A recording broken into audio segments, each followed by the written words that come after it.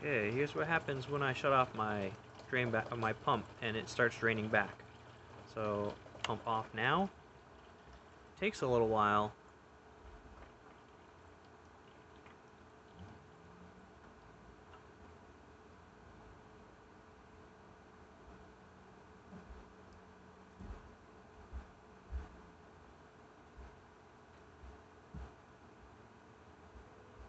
It slowly starts going up.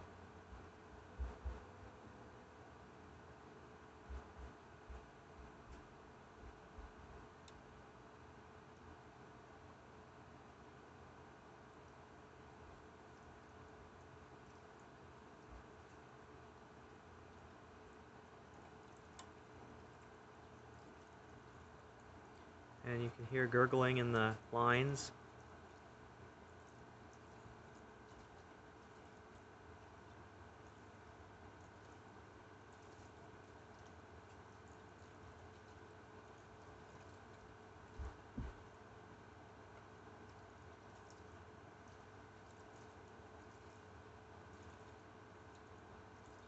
Can't remember what I calculated my lines and collector to be.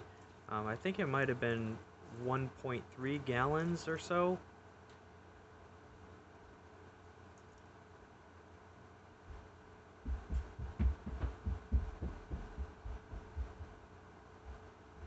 And it slows down a little as it starts approaching the 4-inch mark there.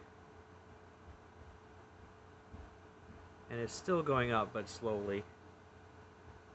So I'm going to turn the pump back on. And pumps on. So it just gurgled a little bit of water into the expansion tank that was probably trapped in the heat exchanger. Still pumping, still pumping.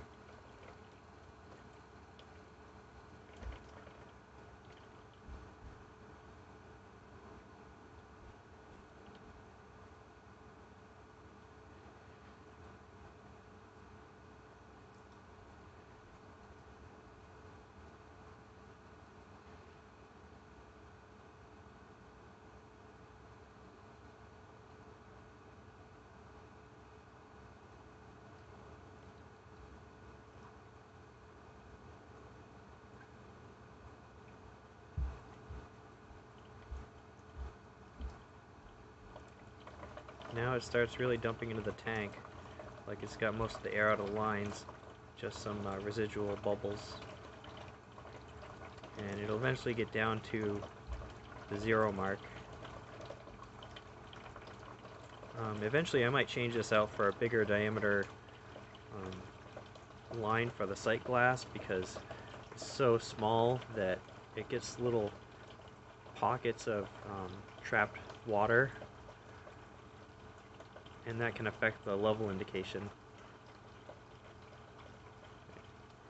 I'll shut it back off again. Off. I think it takes a little while for the system to figure out what's the dominant leg, which one's lower, which is the pump side.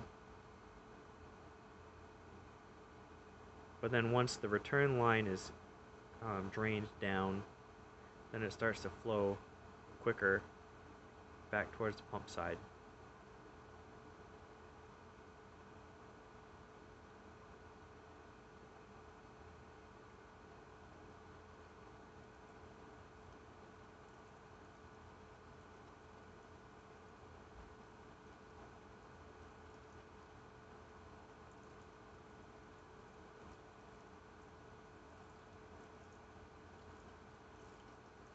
So I was thinking during operation, I probably don't want to have this expansion tank filled with too much water, just because that's more water to heat up before it starts heating up the regular house water tank. This is just the small volume of solar water that circulates.